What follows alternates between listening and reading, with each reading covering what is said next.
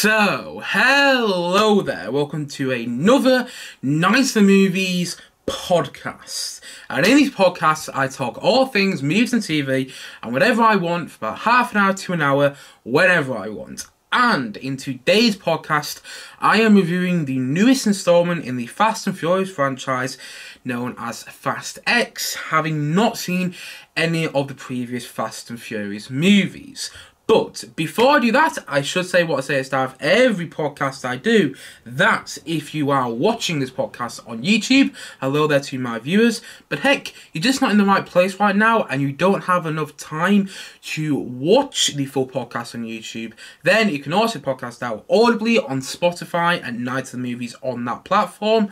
But if you are already listening on Spotify, hello there to podcast listeners, then you can also podcast out visually on my YouTube channel at Night of the Movies on that platform. Likewise, wherever you might be watching or listening to the podcast, if you enjoy the podcast, please, like and subscribe, and also leave me some feedback so I know what to improve on in future podcasts, and give me some topics and ideas you want me to talk about in future podcasts as well.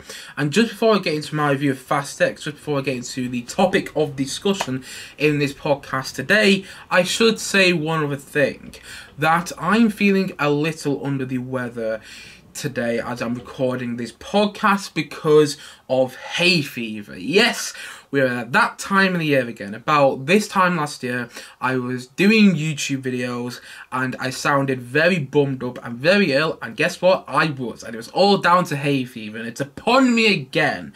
I'm not quite bad today, but I did wake up very sniffly, and I've taken some hay fever tablets, but I'm still feeling a bit fuzzy right now, just because that's what hay fever does to you. So if I start getting some ideas jumbled up, more than I usually do, I don't think I really have coherent podcasts whatsoever, but if this podcast is less coherent than it usually is, I do apologise. It's because of hay fever. Blame that. Bloody annoying.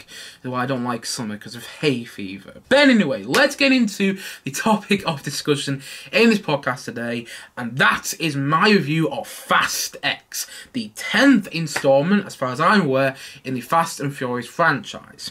And I should reiterate here, I know I've already said it already in this podcast, and I know it's in the title of this podcast as well, but I'm going to reiterate it anyway. I haven't seen any previous Fast and Furious movie, and that's including the spin-offs. I haven't seen Tokyo Drift, and I also haven't seen Hobbs and Shaw. I almost saw Hobbs and Shaw when it came out in the cinema back in 2019, from what I remember, but I chose not to because I hadn't seen any of the other Fast and Furious movies, and I thought I was going to be confused. So, you may be asking the question, why did he go and watch Fast X then? Why did he go and watch Fast and Furious 10? Well, that's a good question, and I don't really have a good answer to it, if being completely honest. The reason was mainly that I've got a bit of free time in my hands right now, and I felt like going to the cinema, and I felt like going to the cinema with my mates, because I haven't been to the cinema with them in a while, and this was a film that was taking up most show times, and this was a film that I thought they would be up for watching as well. Like, one of my mates has seen all the Fast and Furious movies beforehand. He's a big fan of all the Fast and Furious movies leading up to Fast 7. Doesn't really like it after Fast 7, doesn't really like any movies after that one. But at the same time, though, he's seen all of them, so he was up for going and seeing this new Fast and Furious movie. And then the other friend that I went to go and watch the movie with as well isn't, he's like me. He hasn't seen any other Fast and Furious movies. So it was a bit of an interesting experience watching it with someone like me who hasn't seen any of the other Fast and Furious films, and then watching it with someone who's seen all the other Fast and Furious movies, including the spin-offs. And that's why I went to go and watch it as well, because I wanted to see it with my mates, and also I always kind of wondered what a Fast and Furious movie is like. I haven't really seen any of them before. I think I've seen 5 minutes, and what I think was Fast and Furious 5 on TV about 4 years ago now, and I barely remember it.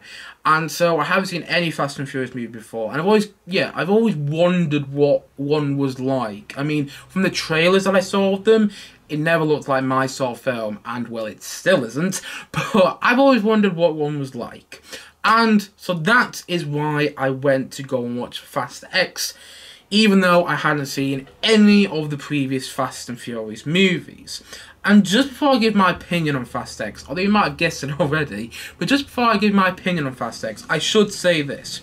I have seen movies in franchises, you know, which have been further down the line in a franchise, having not seen the previous movies, you know, if you get what I mean. Where, like, for instance, I remember watching Mission Impossible Fallout in the cinema, having not seen... Well, I had seen the Mission Impossible film before that, you know, Mission Impossible Rogue Nation, but I hadn't seen any of the Mission Impossible films before that, though.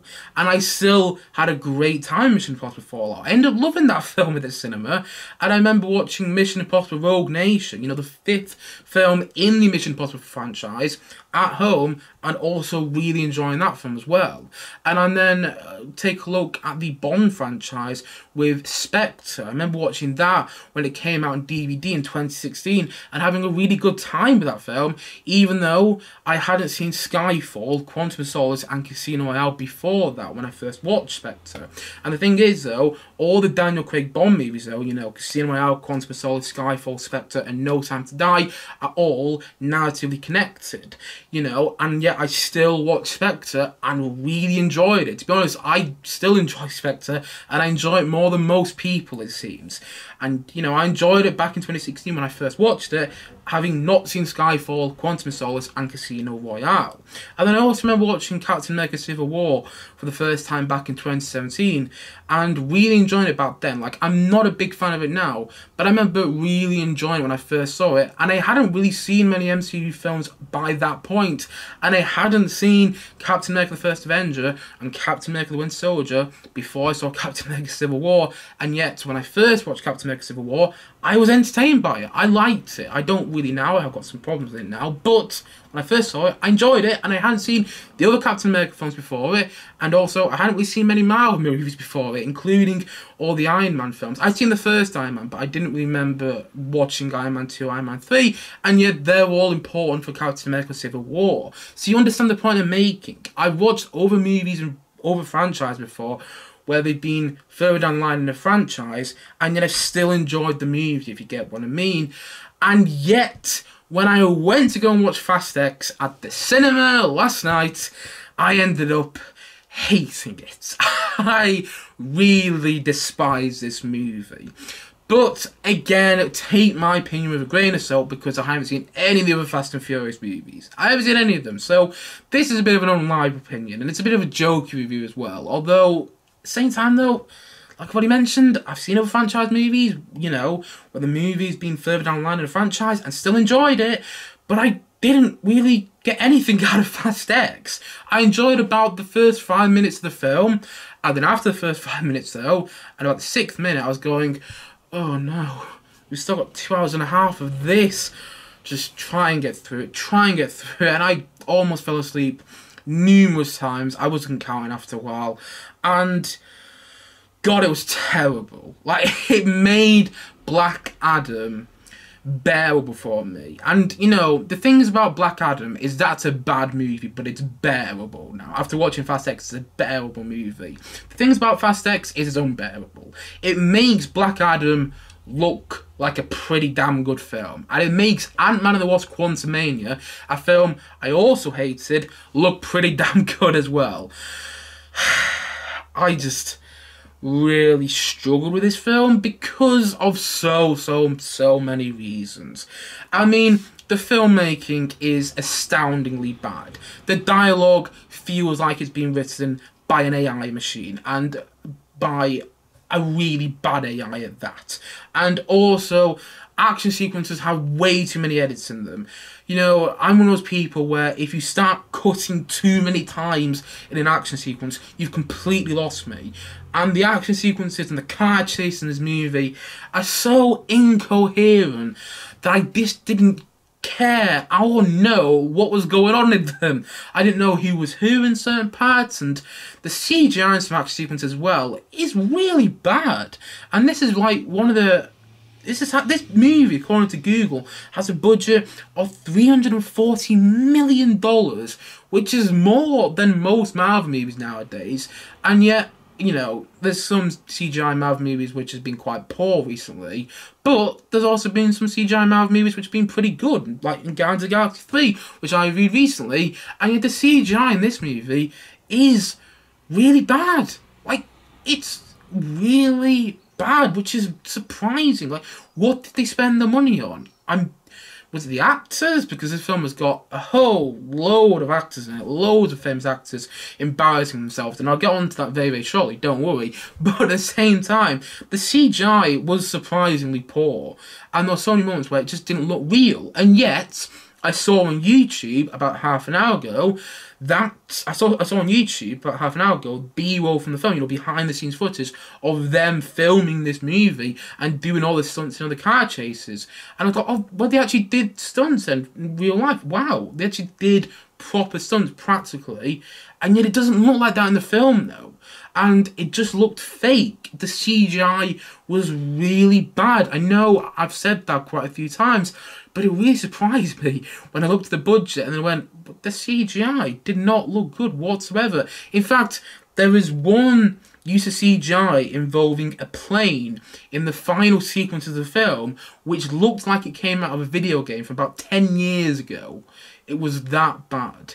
And also, the characters, I don't think there even are characters in this film. I'm pretty sure that the actors just got a camera placed in front of them and were told to just do whatever they want, because no one really feels like they're acting in this film, apart from Jason Momoa, which I'll get onto very shortly.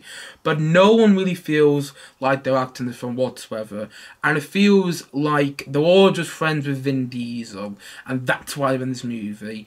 And it doesn't really feel like there was a script either, and apparently there was, according to the credits of the movie. Like, the credits came up, and I was astounded to see that there was a screenplay for the film, because so much of the dialogue is so corny and cheesy and so badly written, but also the acting's really poor as well, and no one really feels like they're actually acting. They all just feel like they're having a conversation, or they're just being told to improvise, and it just feels like you're watching people. It doesn't feel like you're watching characters. It's really bad, that.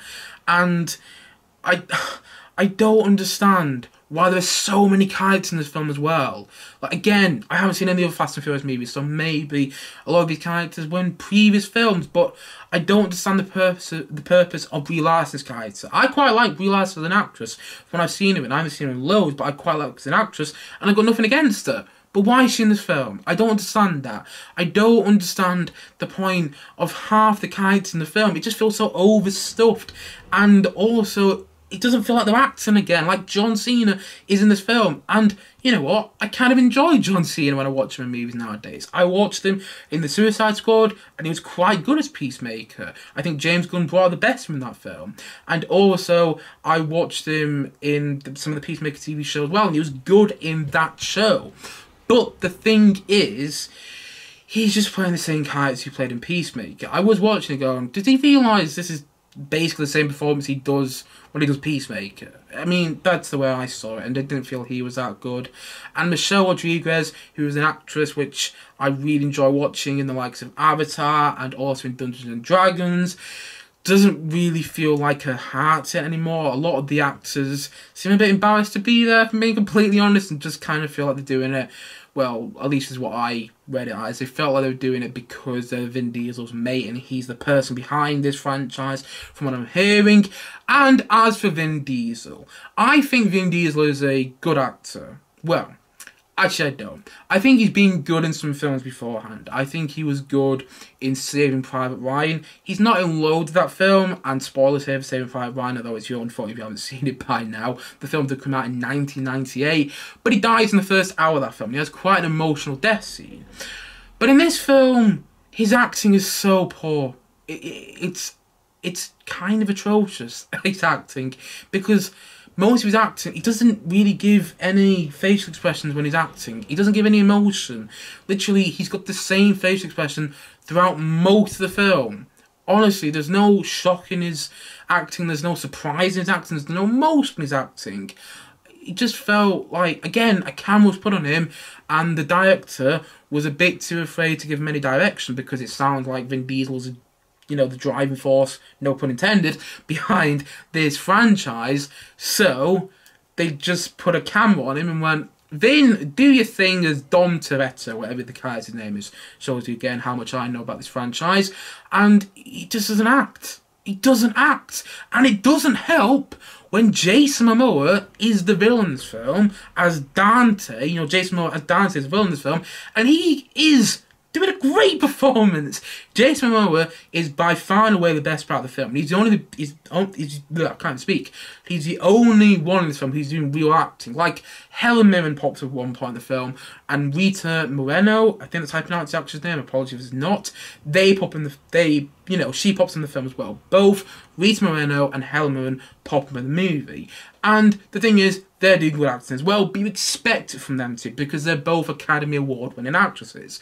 The thing is with Jason Momoa, though, is I didn't know he could be this good. Like, I've seen Jason Momoa as Aquaman. He's so enjoyable to watch as Aquaman. And I also saw him as Khal Drogo on Game of Thrones, and he was really good in that show. You know, quite intimidating to watch. It was only one season of Game of Thrones, slight spoilers there, but, you know, he was good in that show. But he's very different in this film than he is as Aquaman and than he is as Khal Drogo in Game of Thrones. And in a good way, showing his versatility as an actor. He's having a lot of fun with it, and he's doing the performance which everybody in this film should be doing. He's having so much fun, and he's making fun of the whole situation. You know, a lot of the film is just about family. That's what Dom Toretto keeps saying. It's all about family. I've got to protect my family. And the thing is, though, Jason Momoa as Dante, the villain, comes on screen and goes, Dom, look, it's all about family, and everyone now in this film is family. Everyone who meets Dom is family. He's just making fun of it. It's quite good to watch. And also, he seems to be having a whale of a time with it. And you know what? I had a whale of a time watching Jason Momoa. Every single time Jason Momoa was on screen in the film, I enjoyed it because of him. I really like Jason Momoa as a person. I've seen him on talk shows as well. And he seems to just embrace life, you know. And he seemed like he was having a ball in this movie. And he is the best performance. He gives the best performance. Daniela Melchior, I might pronounce her name, I'm going to apologise if I am, who played Ratcatcher 2 in the Suicide Squad. Another Suicide Squad actor in here, because also John Cena was in the Suicide Squad. She is good in this film as well. Although, I didn't really know what she was going for, and she felt like it was in a different movie. She got quite emotional at one point. I was like, you're giving more of an emotional performance than anybody else in this film. But she's good in it as well. But the best performance is by far and away, like I've already mentioned, Jason Momoa. My God, I like that character. Mainly because he played it so well, and he embraced all the characteristics, however far-fetched and dumb they were. All of his characterization is just so stupid and silly, but he embraces it. And Jason Momoa seems like he's having a great time in the film, and I had a great time watching him. Everybody else I could do without. And like so many performances, and all the characters felt like they're in different movies. The movie's pulling in all these different directions as well. Literally travels all over the world, like one of those bad Roger Moore Bond films from the 1980s, like Moonraker. I hate Moonraker because it just goes all over the world, all these different countries, and it feels like Roger Moore's getting a holiday from this Bond movie. And that's what it felt like in Fast X. It felt like most of the actors were getting a holiday. Again, it's the whole thing, like I said before, a camera is just being placed on these actors, and they're just being told to do whatever they want, and then they can go and explore the cities that they're filming in for the rest of the day. Like, loads of different locations in the film. I'm not entirely sure why the film is going to all these different locations and pulling in all these different directions. It is unfocused on another level. Like, I thought Ant-Man and the Wasp: Quantumania was unfocused. Again, like I said before, Ant-Man and the Wasp: Quantumania looks like a pretty good movie compared to this one. Because this movie is just so unfocused and so all over the place. It's so messy. It's so incoherent. And that's not just in the action, but it's also in the storytelling. I didn't understand what the story was. Hence why I haven't given a plot synopsis in this podcast, because I don't know what the story was. I watched the film, and even though, yes, I haven't seen the previous however many Fast and Furious movies beforehand, I still should be able to understand what the story is in this one. Each Fast and Furious movie, each film in a franchise, you know, whatever franchise, should be able to stand on its own 2 feet. And I'm not sure if this Fast and Furious movie does. And I just so much of this movie annoyed me. It's so unbelievable as well. there's so many parts of this film which I just didn't believe in, and so many action sequences which portray Dom, you know, Vin Diesel's character, as this superhero, and that he's got a car which is completely indestructible. And I'm watching it going, I'm sorry, wouldn't he be dead by this point? Wouldn't the car blown up? How was the car still being used and still fine and still zooming all over the place? I don't get it.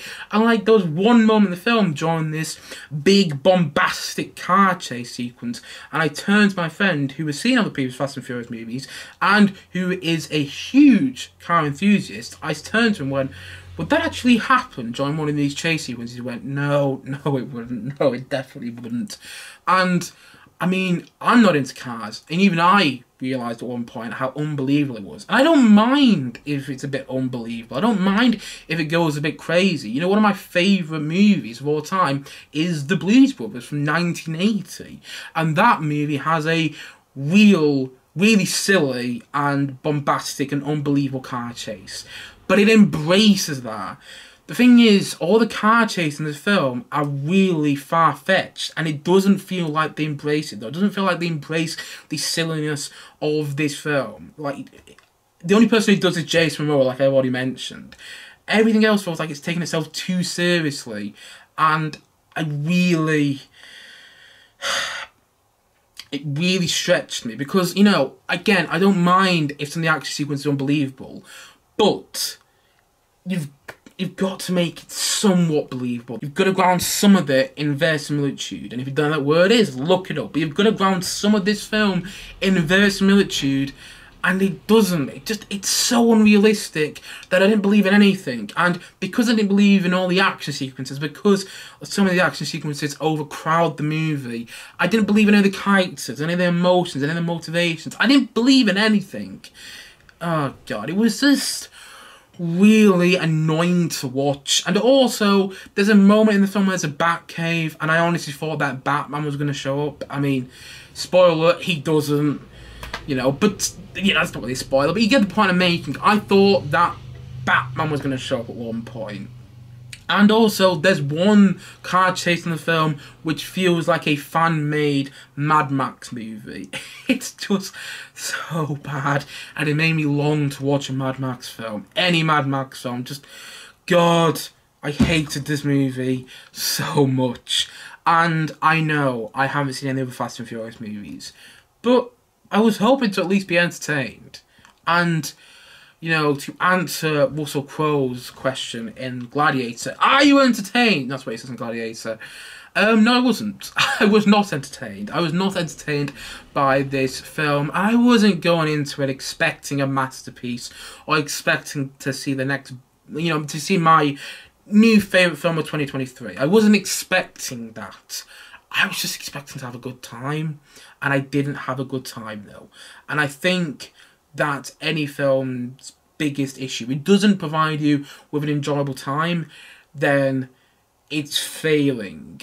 That's how you know a film has properly failed. And that's why I knew that Fast X failed. I really hated it. But if you're a Fast and Furious fan and you haven't seen this film yet, I would still applaud you to go and watch it. Go and check it out. Just because I'm saying this doesn't mean anything. You know, I'm happy I saw the film, though. Even though I really despise it, I'm happy I saw the movie, because now I know what a Fast and Furious film is like. And now I know that they're not for me, you know. But I am glad I saw it, though. I mean, it's atrocious. And apparently it had a director as well. Louis Leterrier was a director of the film, although you wouldn't believe it, because it didn't feel like at one point there's any one singular director's vision. It feels like there's too many cooks in the kitchen, if you get what I mean.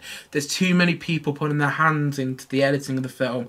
And like I've already mentioned, the editing and some of the action sequences is so incoherent. It feels like someone just pressed on the editing board during the post-production of the film. Just did this on the editing board and the post-production.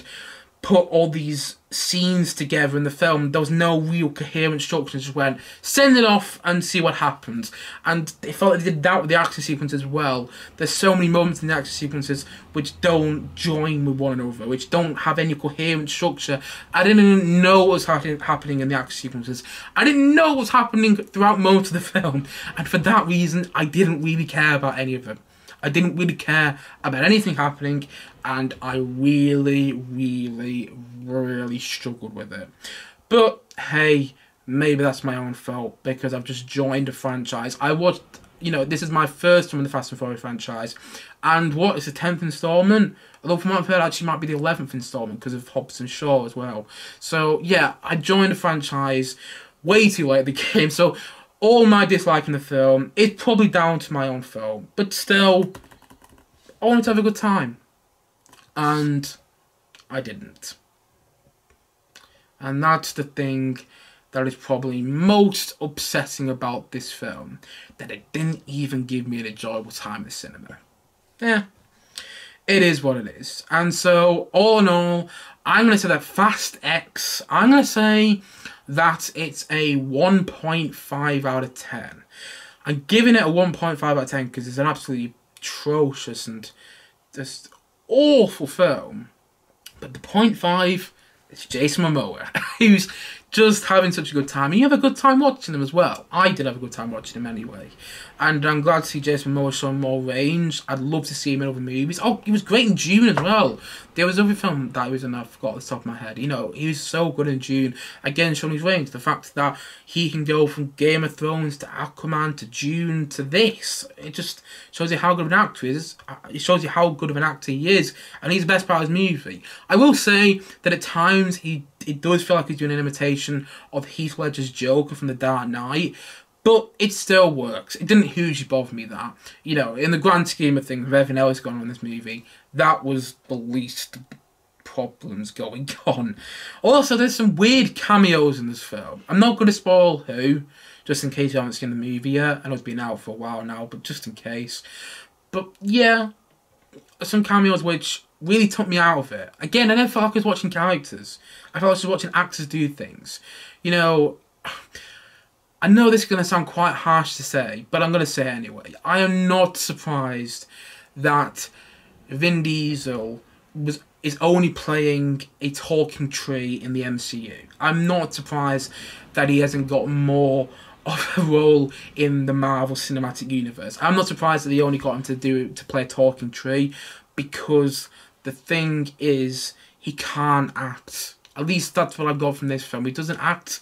And in Guardians of the Galaxy, you know, when he plays talking tree, when he plays Groot, all he has to say is, I am Groot, in numerous different ways. And, yeah, not surprised that they got him for that now, because they're probably worried about after seeing his acting in the Fast and Furious franchise. I mean, I don't know. Maybe he's just bad in this film. Maybe he's good in other movies. But I thought Vin Diesel did a really poor performance. And I thought all the performances were really poor as well, even from actors I really like. You know, I thought most of the performances were poor, and I thought the filmmaking was astoundingly bad. I thought the action sequences were incoherent, mishmashes of random things happening, and the CGI was really awful as well, and the dialogue felt like it was written by an AI, and not a good AI at that. There's just so many things I disliked about the film. And, you know, I don't really know what this film was aiming for. But then, you know, take my opinion with a grain of salt, so do whatever you want to do. I'm not somebody who's a fan of this franchise. I haven't seen any of the other movies. But now I know that this franchise isn't for me. And now I have no intention to watch any of the Fast and Furious movies going forward. And also, now I will probably not watch any of the Fast and Furious movies either, because they just look like they're not for me. And Fast X confirmed that. I suspected that all along, and Fast X confirmed it. I'm happy to sort the cinema, because now I can finally say I've seen a Fast and Furious movie. But now I can also say that I don't ever want to watch another one. And yeah, this movie is absolutely awful. But if you love it, that's great. And if you're a Fast and Furious fan and you haven't seen this movie yet, check it out. I would recommend it for Fast and Furious fans. Yeah. I hated it. And so, all in all, like I've already mentioned, I'm going to say that Fast X, I'm going to say that it's a 1.5 out of 10 from me. Ooh, yeah, what a rating.